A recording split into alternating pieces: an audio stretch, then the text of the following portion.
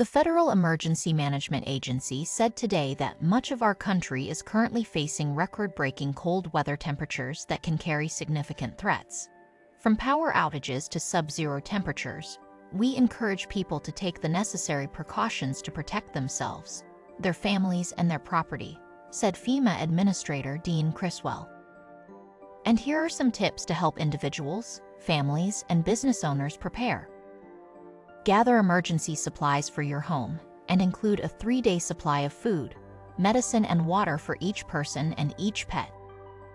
And also gather emergency supplies for your vehicle, but if you need to go outside, limit your time there and wear layers of warm clothing.